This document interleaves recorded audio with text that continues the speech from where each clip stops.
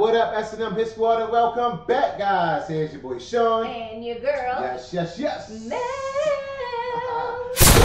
Welcome, S&M Squad. Oh, yeah. How are you guys doing today? We hope you guys are absolutely amazing. Yes, guys, if you're having a bad day, let's turn it around. There's some good energy, and I think this is story time. Not really sure, guys. You guys sent it over. We had to pick it up. We are here to deliver. We are here. All right. So, my lovely wife, what do we have today? All right, baby. Today we'll be reacting to I Wish I Never Went to This Party. Uh-oh. Oh, my goodness. Uh-oh. Sounds like some regret. Sound like some trouble. Oh, I can't wait to get into the juiciness of this. Let's get into it, guys. All right. But before we get into it, make sure you like, comment, subscribe to the channel, and also turn on your post notification bell so you guys will be notified. And guess what? We appreciate it. All right, let's Here we go. Good energy, good content. Bam! Hell to the yeah. Let's see what we got.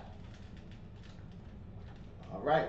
Hey guys, welcome back to another story. If you really love spooky, scary stories told in the first person, you're on the right channel. I encourage you to like and subscribe if you want, right? It helps me. If it helps me, it helps you. The more it helps me, the more stories I could get to you. So liking and subscribing, just absolutely backflip onto that subscribe button if you don't mind. This story I dropped a few months ago and it didn't get any traction when I initially started dropping it. And then it started to blow up on Facebook a month later after I had already abandoned it and moved on. But a lot of people demanded another part, so this is going to be the full story of the society with an extra part at the end. I'm so happy people have started enjoying this. I really appreciate it. Enjoy the show. Thank you. What's up, man? Story boy. Let's go, baby. So this story is the reason I stopped making content for 5 years. You guys remember when all those Vine stars and skit Instagrammers moved to LA in like 2015-ish? So I wasn't a huge creator at the time, but I was there and around it all as all of that stuff was happening. I moved from Chicago to LA 3 weeks after high school with like $2,000 in my pocket that I saved up working at Steak and Shake with this other aspiring creator named David. I was much more into editing and being behind the camera at that time, and he was much more into Vine and vlogs and being on camera. That time of our lives was absolutely crazy. Everybody was broke, posting anything we could onto YouTube to get some attention. I happened to get a spot at the now notorious 1600 Vine apartments, and David got a spot a little bit closer to USC. Everyone was collaborating with everyone, and it was the era of clickbait YouTube. And to be honest, it was extremely fun for the first few months, until Hollywood started to notice that influencers were the next big thing, and that the landscape of the industry was changing. And we started to get invited to more exclusive parties and events, where it seemed as if old Hollywood was almost grooming new Hollywood. And there was rumors of this one gathering that was happening on a monthly basis, where it seemed like anybody that got invited saw a massive jump in their numbers, secured huge brand deals right after attending. But apparently this gathering worked on a buddy system. Someone had to vouch for you and bring you as a guest. And by blind luck, me and David ended up getting invited. Some talent agents saw me and David shoot a silly skit at a random party. He didn't invite us that second, he just told us that he saw something special in us and took our contact information. And listen, people do that all the time in LA, but this guy had a different feel to him. He wasn't trying to convince us he had connections or hype himself up like everybody else does. He was just super calm and had a sharp way of speaking that demanded respect. He was extremely brief, and after getting our numbers, he just said, "Look out for the invite," and walked away. And this is where it gets weird. I never gave this guy my address, I only gave him my number. But I ended up getting an invitation by letter. And at the time, I thought that that was so cool. But in retrospect, as an adult, looking back at it, oh, let's stop right there. I'm already spooked out. Hold on. It was like he was chosen by someone. Whoa. People were watching and they chose him, and he just doesn't know yet. Like, yeah, and then he said, "You know what? I gave you my number. How did you get my address?" That's spooky. Like, someone that's the Hollywood address. Where you elite. You know, do they pick you out? Ooh. Let's see. Let's keep going, guys. Wow.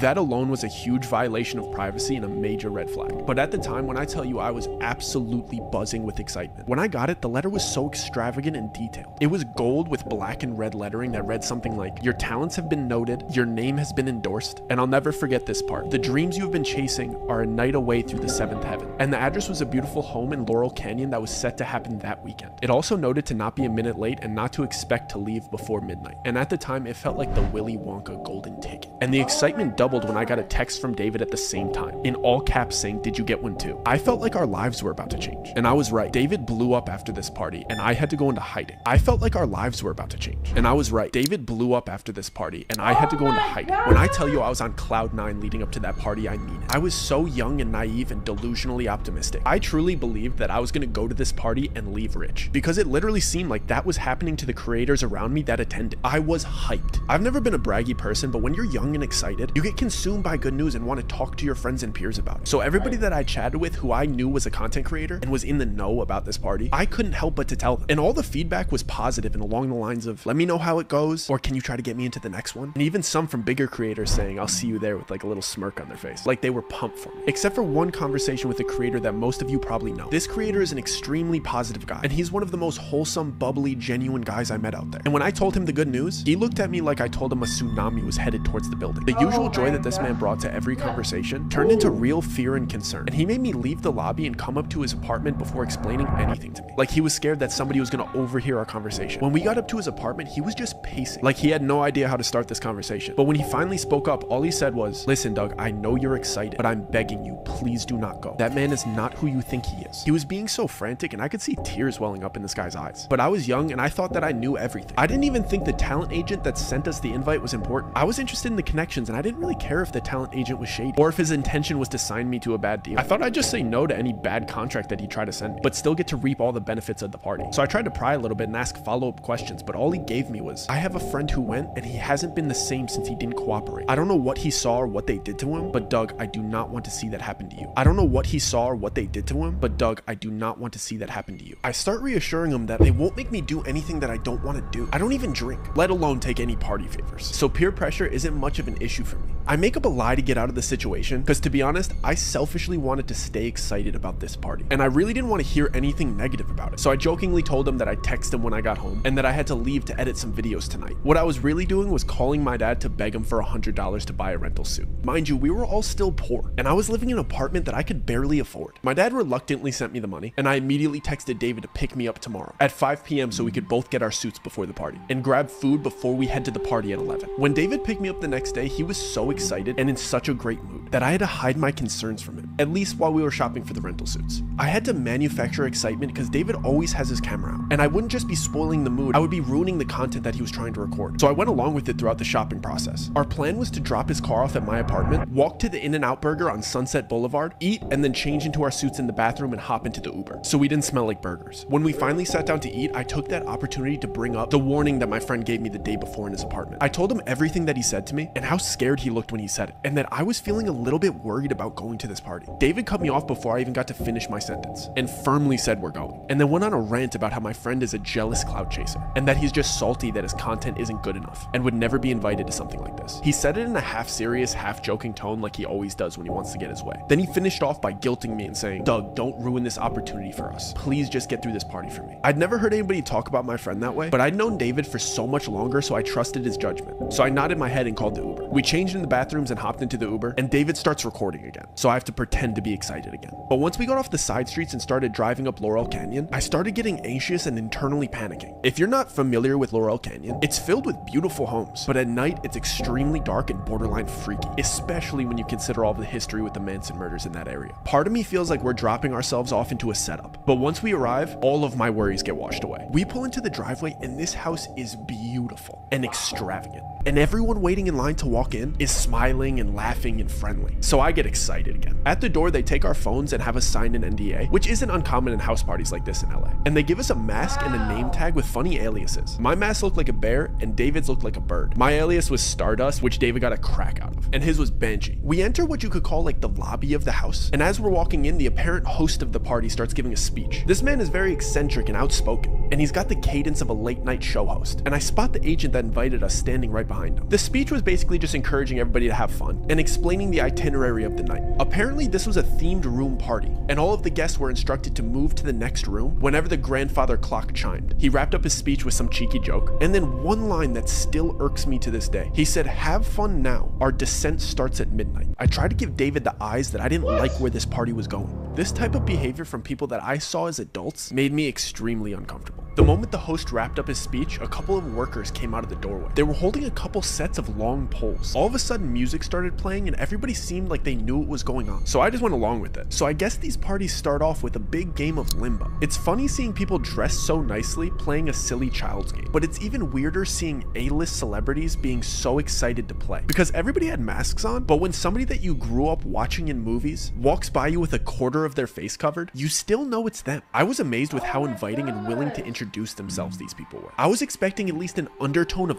uppityness in there, but it seemed like everybody was involving everybody in conversation, and they were frequently introducing themselves to me with their alias, of course. The only thing weird about it was something that I didn't notice until the third person did it. When they shook my hand, they pressed their thumb into the soft part between my thumb and my pointer finger, and I only recognized the pattern because the third guy gave me a big smile and said, "This must be your first time here." In retrospect, this should have alarmed me, but it seemed like they got friendlier when they realized that it was my first time here, so I didn't really think anything of it. But before I got to ask any follow-up questions about this odd handshake, the first grandfather clock chime went off, and everybody excitedly rushed into the second room. When I finally got in there, I was taken aback by the dramatic decor change. Everything in this room was different shades of blue. The music was romantic, and all the furniture was cabana beds and love seats. I stood there for a second trying to realize what was different, but I couldn't put my finger on it until some girl walked by and caressed my shoulder in a really flirty manner. The decor changed, but the way everybody was acting was drastically different. Before, everybody seemed to be outgoing and inviting and friendly, but the second they stepped foot into this room, they became touchy,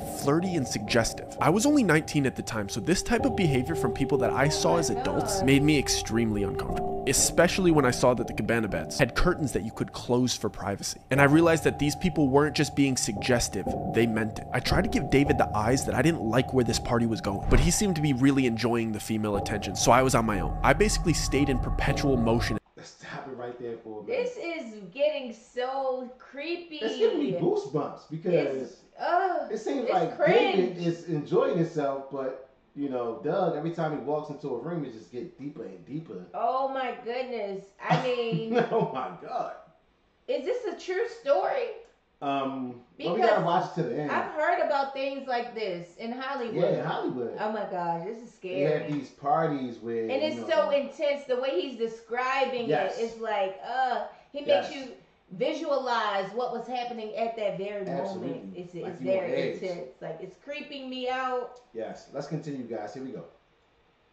And walked laps until the next chime went off, so I didn't have to sit next to anybody for too long and let them get too comfortable. The clock finally went off and everybody rushed to the next room immediately. The weirdest part was the people that were in the private sections didn't even bother redressing except for the mask. I was in no rush to get to the next room, but I could see into it over the crowd of everybody's head. The walls were bright orange, but the smells that were wafting in from that room were amazing. And when I finally got in there, it was like the Hogwarts feast. It was table after table of the most delicious spreads I've ever seen. There was full tables for seafood, full tables for meats, full tables of sushi, and an entire wall of spirits. I almost started enjoying myself again. Wow. Until I saw the way these people were treating this food. They were disrespectfully biting chunks out of delicious prime rib roasts. They were just shoving copious amounts of high-grade sashimi into their mouths and eating caviar like it was cereal. The way that they were just grabbing with their hands and just spitting out things that they didn't like onto the floor ruined my appetite. At this point, I wanted nothing to do with these people.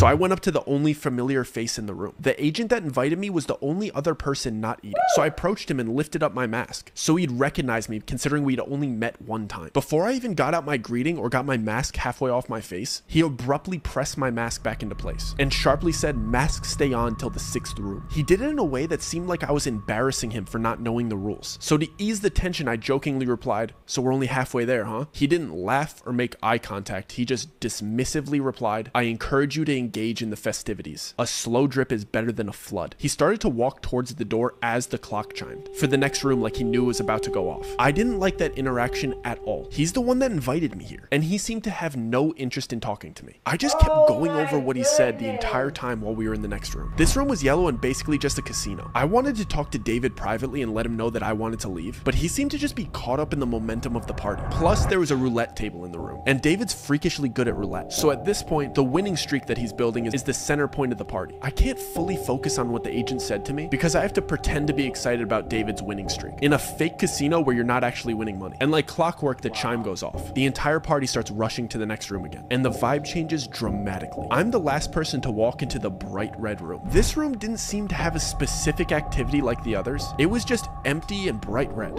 and everybody was whispering to each other. For a split second, I thought it might be a big game of telephone or something silly like that, but as I started walking through and brushing shoulders with these people and hearing what they were saying to each other, I started questioning everything. The same people that I saw laughing and celebrating and eating together were whispering the most heinous, offensive comments directly to each other. I mean things that you wouldn't even say behind your friend's back, they were saying it to their face. I'm talking friendship-ending secrets and personal opinions about each other laced with envy and jealousy. I hurried to a quiet corner because I was sick of hearing everybody's dirty laundry after walking around for a minute and a half, and it all clicked. I knew exactly what this party was. I see the host ask the first person in line a question before having them repeat something that he said. When I tell you I am done with this party, I'm absolutely not doing that. All the dots start connecting in my head while everybody's being horrible to each other around me. I'm trying to recap the whole night and remember the order of each room to solidify my suspicions, but the chime for the next room goes off. This time, everybody gets eerily quiet and calm, like they got all of their venom out. The host of the party announces for all of the newcomers to come to the front. All of the attendees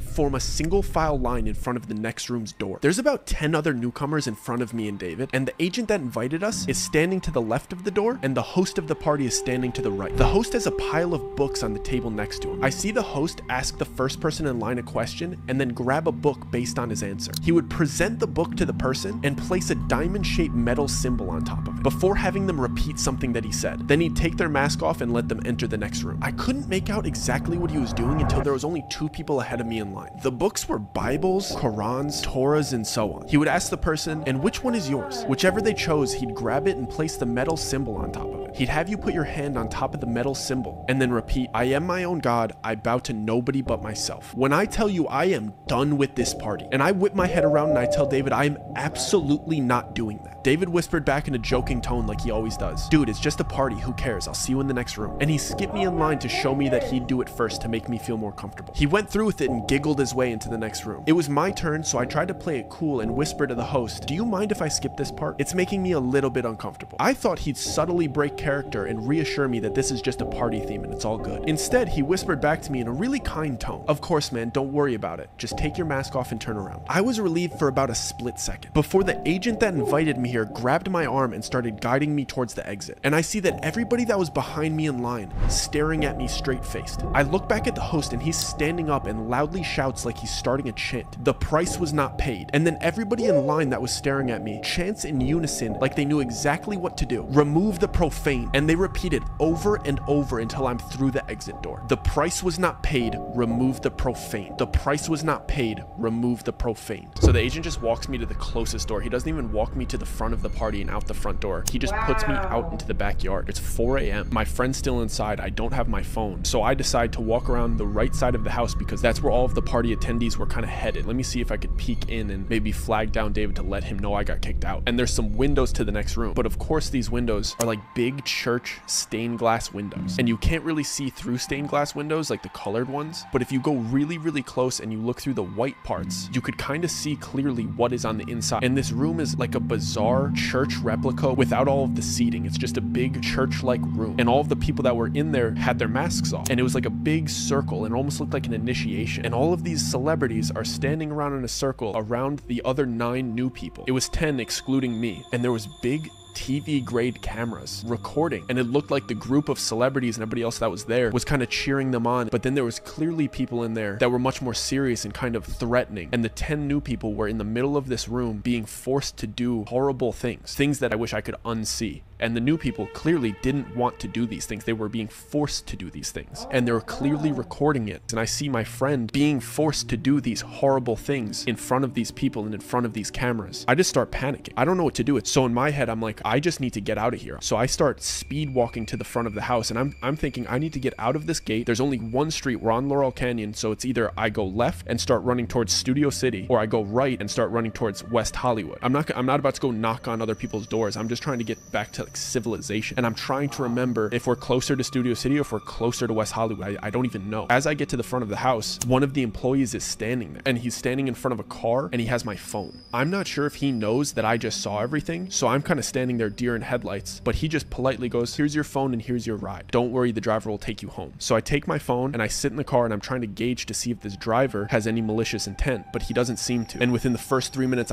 I know that they don't think I saw anything. They were just getting my stuff prepared and my car prepared to take me home, because they're under the impression that I didn't see anything too bad, and I got kicked out before any horrible things started happening to people inside of this party. So I get in the car and I'm checking my phone. My phone was fully charged when I got here, so I don't know what they did, but my phone won't turn on. I have to sit through this 30-minute car ride. One of my best friends is back at this party getting mistreated and recorded doing horrible things, and I can't tell anybody. So I get through this 30-minute horrible, suspense-filled car ride, thinking about all of the people that were so nice to me inside of this party, and the whole intent of this party was to butter me up to get me to do these horrible things. And when I finally get back to my apartment, I run upstairs, I plug my phone into the charger, and the first texts that come through are from my friend Joe. And I completely forgot that my friend Joe was coming to visit me. He was coming on a little mini vacation, and I was going to play tour guide and show him around the city. So now I'm thinking I only have like 4.5 hours to sleep before I have to go pick up my friend from the airport, and I still don't know if my other friend is okay. So I'm blowing up David's phone because he's still at this party, but I set a timer so I get to the airport to pick up my other friend. So I barely get any sleep. I drive to LAX to go pick up Joe, and I drive him back to my apartment. And when I'm coming back into my apartment, David's in the lobby and he's talking to some other big creators, like bouncing video ideas. It's like 9:30, 10 a.m. at this point, so we're just kind of having coffee by the cafe and chatting. I tell Joe to go upstairs to my apartment and drop off his luggage, and I go ask David if I could talk to him really quick. I'm clearly very distressed, and he's being very jokey with me, and he doesn't seem like anything bad happened, and he's just kind of making fun of me for getting kicked out of the party. I'm just letting him talk for a little bit, and I finally tell him I was looking in through the next window. I saw what they made him do, and I was just asking him if he's okay. And the second I said that, he immediately switched on me, and he started damn near cussing me out and saying friendship ending things, and his eyes turned from happy and giddy to filled with almost fear and a little bit of betrayal. When he stormed off, he pulled out his phone and he was calling somebody as if he was like reporting something back to them. I immediately start freaking out. I assume that he's telling me that I saw what they did, and now I have my friend upstairs who thinks he's just on vacation when I just saw hyper successful rich people doing unspeakable acts, and they have all of the resources to come after me. They know where I live, and David isn't even on my side because the dirt that they have on him now. I have to pretend that everything's okay to Joe because he flew all the way out here for a vacation, and I don't even really know how bad the situation is. I don't even know how to tell him about everything that happened the night before. And I promised Joe that we were going to go to Runyon Canyon this morning, so he goes and changes into hiking gear, and I drive him over to Runyon Canyon. We do the hike for a few hours, and when we come back and I check my mail, there's another letter from these people, and I take it to the bathroom because I don't even want Joe to see it, and it's a screenshot of the surveillance footage of me looking in through the window and a little handwritten note, just a reminder of the worst mistake you've ever made. Curiosity killed the cat. And I start freaking out. I know that David just betrayed me. What? Oh, man. This is some scary stuff. This is blowing me away. I mean, it gets worse and worse, and oh my gosh. It's like he's trapped, and it's like he can't go nowhere. Like it's like they got him. You know, David is, gave him up. They got him on surveillance. What do they have on David? What do they have on David? I mean, goodness, did you give your own friend up? He gave him up. Gosh. He gave him up. Oh, this is scary. They're coming for you. And now it's like it's just boiling down, and they're coming after him. Here we go, guys. Here we go.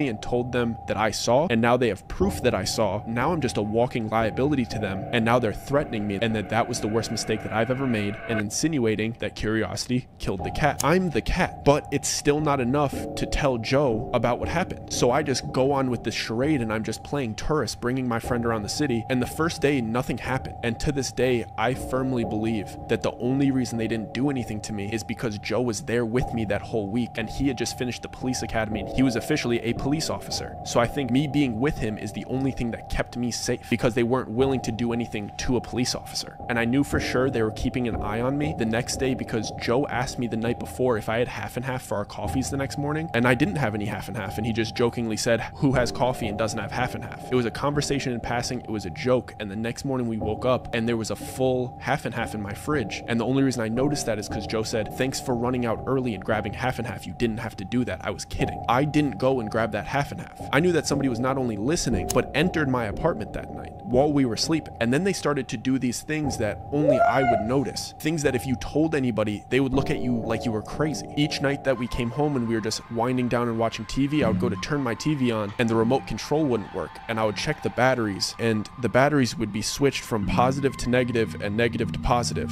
Like they came into my house and just flipped my batteries. I know that my remote control worked the day before, and they just needed me to know that they were in my house and flipped my batteries, just to let me know that they were invading my privacy on a daily basis. And then it started escalating to when I would take Joe to lunch, or we would pop to the grocery store, or we would go to the movies, and we would come back to the car and my left blinker would be on. They would just open my car and put it down, and every time we would come back to the car, my left turning signal would be on. It happened like 6 times. How can I tell anybody that somebody broke into my car and turned my left signal down? It's something that only I would notice. And I can't tell Joe because I'm not trying to scare him, and it's also something that I don't even think he would take seriously. He would probably say, you probably hit it down when you were stepping out of the car. And then things started to pick up. They started to do very specific things to me that weren't just by chance. We came home one day and I locked the door behind me like I was doing every time because I was super paranoid. My apartment door lock just locked swiftly. My apartment door lock doesn't lock swiftly. I would have to like press into it and jiggle it and force it to lock. And it's been like that since I moved in. And it had this sharp little nub on the front that I would feel with my thumb every single day. And one of the days we came home and it just smoothly locked and the nub wasn't there. So they were letting me know that I can't even lock them out. But how do I tell anybody that they're doing this to me? Because they would just say the apartment was probably aware of it and changed it. And I still wasn't able to tell Joe because I would think that he would come to the same conclusion. But then the next day we go to the car to go to breakfast and we get into my old car that I've had for 5 or 6 years at the time. And I grab my gear shifter and I go to pull it into reverse and it smoothly goes from park to reverse. And my gear shifter doesn't smoothly go from park to reverse. You have to wiggle it in a certain way. You have to press the button with your thumb in a certain way to get it into reverse. I only know this because I drove this car every single day for 5 years, and this gear shifter is pretty much broken. It's an old car. And that morning I got into my car and it smoothly went from park to reverse, and the wooden finish on the gear shifter was different. Mine had scratches on it and this one was brand new. So they were telling me not only are they able to just break into my car and turn the left signal down, they're also willing to manipulate my car. Now I know for sure Joe isn't safe either, and me not telling him these things puts him into danger because I'm driving him around in this car. And if they could change my gear shifter, why wouldn't they be able to cut my brakes? So I basically just break down and I have to tell Joe everything from start to finish about this weird party with this weird agent and the little things that I've been noticing all week, and that this was the last straw. And Joe believed me because we used to drive around in my car together all of the time, and sometimes he would drive my car, and he made me promise that I did not get that fixed. The gear shifter was still broken yesterday and it's fixed today, and I didn't do that. So that won him over, and he basically said,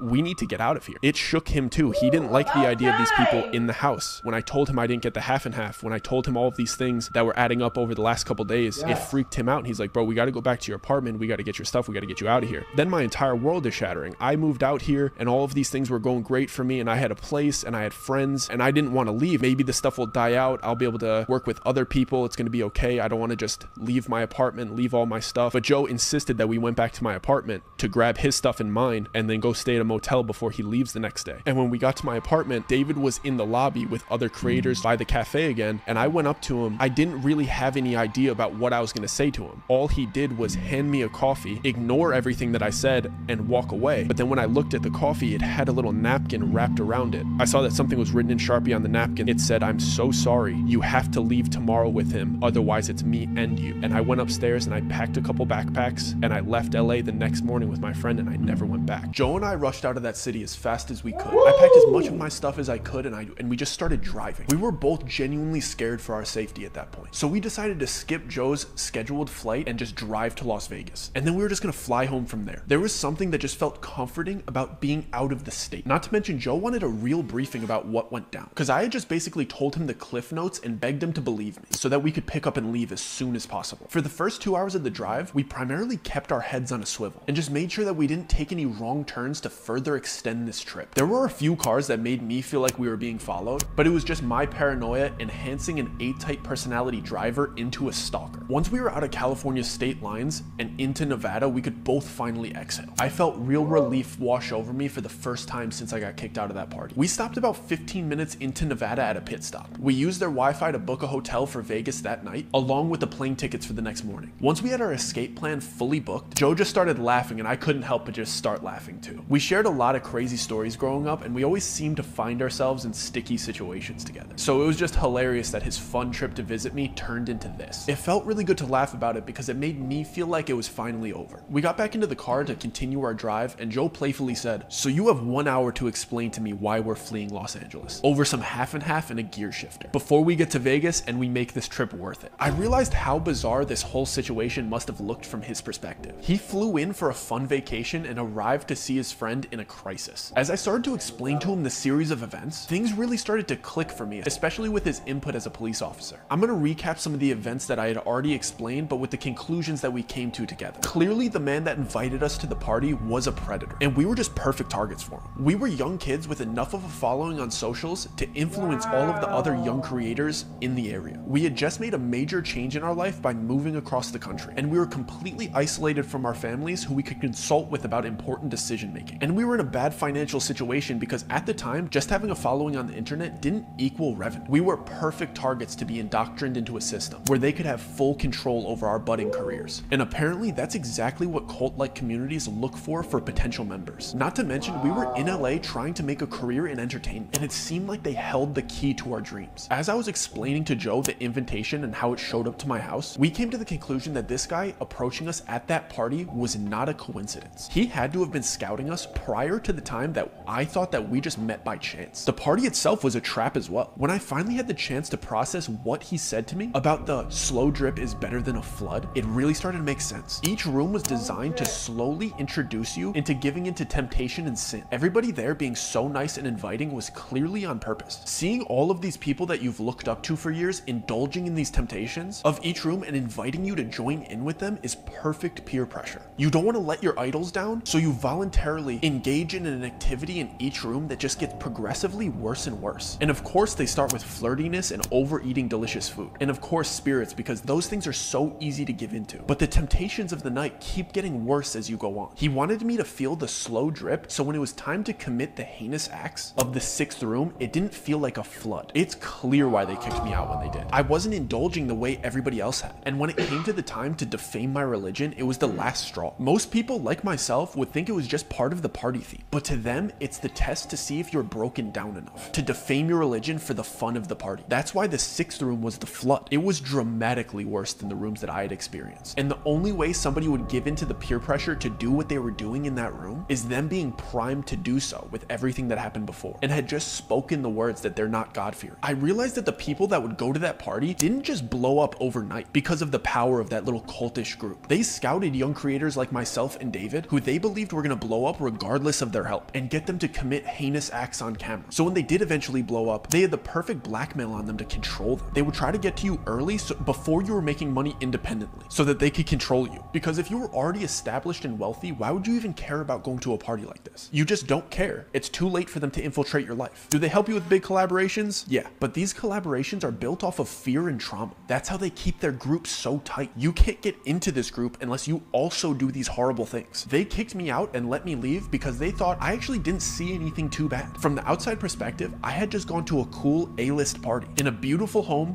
filled with beautiful people and amazing food. I couldn't say anything bad about it publicly without sounding bitter that I got kicked out. That's how groups like this need to operate. From the outside looking in, it has to look amazing and wonderful to be a part of. From the inside, they need blackmail that's so bad on you that you can never speak out against it without getting your reputation destroyed. It made sense why they went after me the way they did. They need to do things to me that only I would notice because they couldn't be seen openly harassing me. It would make them look bad. So they had to infiltrate my privacy and scare me secretly. I still don't know how far they would have gone to get me to leave the city, if they would get violent or try to get me to fall victim to an accident. But they wanted to scare me out of the city. And I thought back to my very kind friend that warned me about this party and how secretive he was being about how much he knew about it. He couldn't just openly say how weird those people were because it would make him a target. He just knew that if he kindly declined their offers and acted like he knew nothing about them, he could go about pursuing his career unbothered. And it really made sense why they would target potential big creators as well. Because if the kid with the most clout is a part of this group and the only way to collaborate with him was to go through the same indoctrination, they would be able to control an entire generation of creators. To be honest, they're very good at what they do. There was a clear system that they followed, and the way that they approached harassing me out of the city, it was done at a professional level. Joe told me that it's called gang stalking, and that most of the time it actually isn't happening. And what I mean by that is most of the time that somebody reports doubts that a crime like this is being committed, it's actually a paranoid schizophrenic having an episode. So they harass you in a way that even the police department would consider it a mental disorder, opposed to gang stalking. Everything about the way these people operate is cult-like, and everything that they do is intentional. I was never even a conspiracy theorist or anything like that, but my perspective on show business in Hollywood completely changed on the way to Vegas. All the dots connected, and I saw how truly evil some people in that industry actually are. And when I got to Vegas, I started to see how openly they show it. I know I've spent this whole time talking about how secret and exclusive this party was, and how everybody that knows about it has their lips zipped shut, but when we had arrived at our hotel near the strip, I started looking around at the big signs and promotions, and they really don't hide it. There was cultish symbolism in all of the music, live performances, and movie trailers. What used to look like just cool designs and eccentric artists was blatant symbolism for what was actually going on. I will never look at showbiz the same after that. I'm extremely happy being an independent artist, safe in the middle of the country, away from those cultish hedonists. I never received another letter or heard from David again, but what I can tell you is that everybody that was affiliated with that group became massively famous, but everybody involved fell as hard as they ascended and have had even more massive controversies. And to anybody pursuing a life in the arts or social media, do not fall into this trap. They will promise you everything that you've ever wanted, but they'll take it away whenever they please. And I promise you will hurt the people around you in the process. Welcome to the society. Guys, if you enjoyed this story and you want to watch more, I have plenty of full stories and episodes on the channel. We have the Stairs, the Giggler, and we got a couple more coming. So if you haven't subscribed already, I would deeply appreciate if you did. Of course, like this video. I'm an independent artist, so your likes and subscribes and comments mean way more to me than they would to a cultish hedonist. Thank you.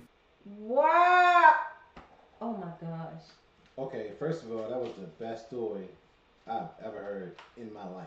It was well, told, well spoken, right interesting, and right scary to know that someone will, prey on you. It's scary, especially for people like us who are, creators, and you get all these emails all the time, and you really don't know, like, if this is someone who is watching you and has a really bad plan for you. And I'm always afraid to, do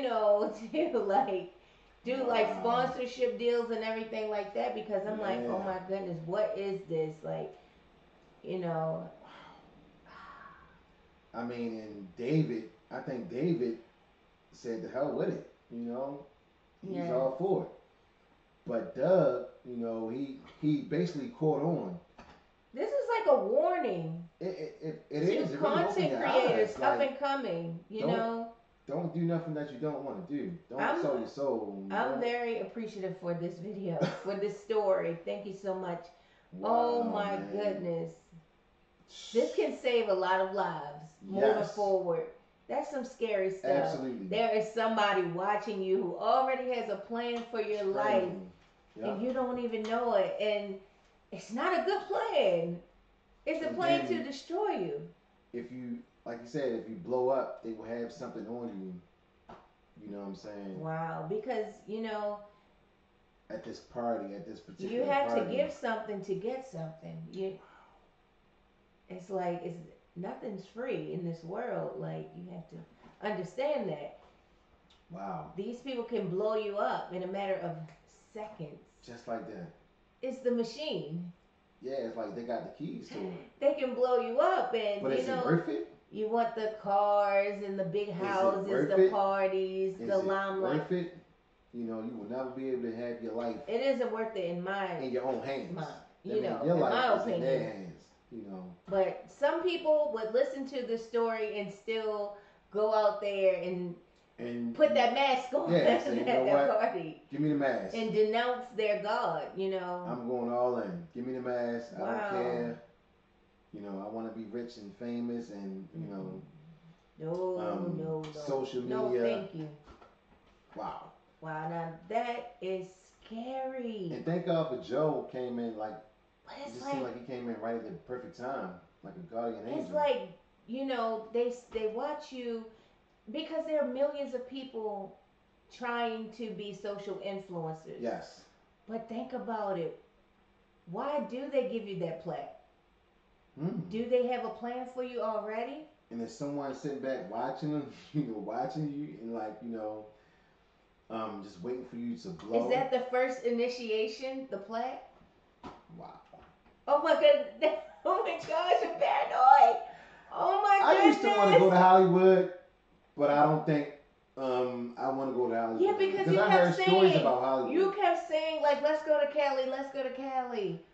You've been wanting to go to Cali for years. They said Hollywood, it goes down in Hollywood. Oh my goodness. There's some very strange things, some high ups, and I don't want to get too deep into it. But you know, that's scary when you, totally especially when you come from humble beginnings as we do. Yes. There are so many content creators who come from, scraping for change, spare change, Yes. buy food and stuff like that. And it's like, you start creating content and you get invited to these things and you get that contract. But I always wanted to go. Like he said he was broke. He was broke. He said his gear shifted didn't even work. He had an old so car. He was just trying to find his way. You know what I'm saying? Wow. And he runs into that, and good for him, he didn't fall into that trap. Yes, after they told him to denounce God, yes, he was like, I'm uncomfortable. I want to leave. And they let him leave. They let him leave, they came but for they had him on camera.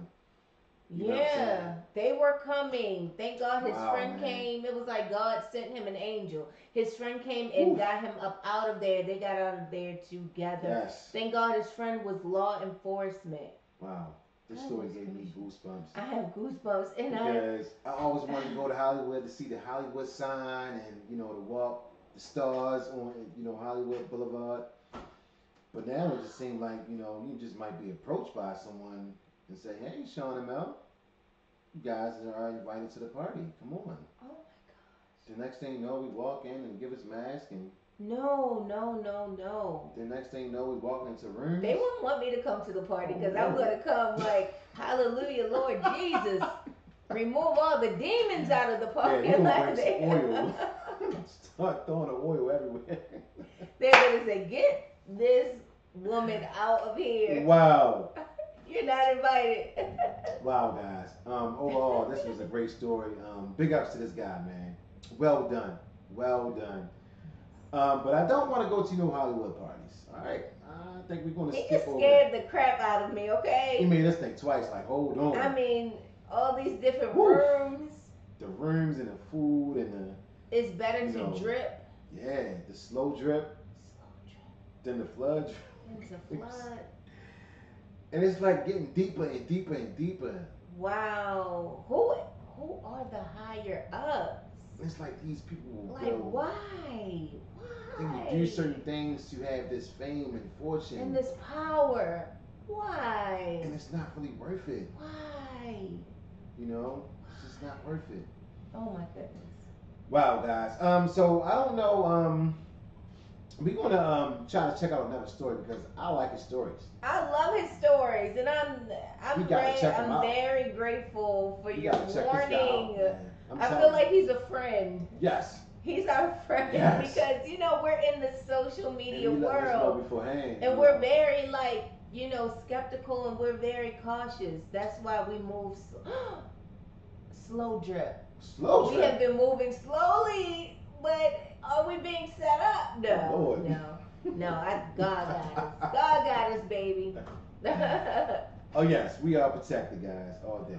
Go ahead and smash that like button, give this video a big fat thumbs up, and also get inside the comment section. Guys, if we have any more stories, please shoot them over to us so we can get to them. This guy was one of the best storytellers I've seen on YouTube. He did a wonderful job. Is this a true story? Because it seems like he can do a movie on this, and it will be, he's amazing. In the big streams, all over the world. Yes, absolutely amazing. Wow. Most definitely. All right, guys, that's our time. We're signing off. Everybody, please have a blessed day. Very. We up out of here. Peace.